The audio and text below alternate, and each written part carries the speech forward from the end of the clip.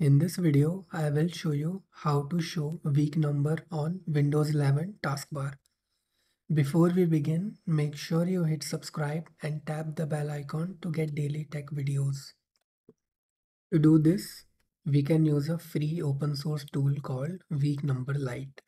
This is a tiny app that sits in the Windows taskbar and will keep showing you the current week number. Getting started with this tool is very simple.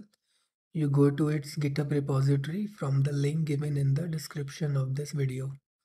Next, go to releases and download the executable file. This.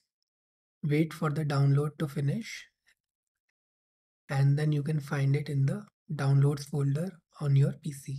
Just double click on it and then it will appear in the taskbar.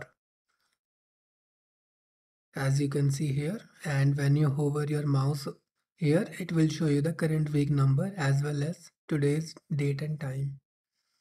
This is it.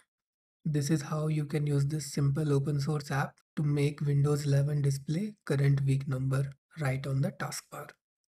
Feel free to explore other tech videos on the channel and don't forget to leave your comments and questions on them.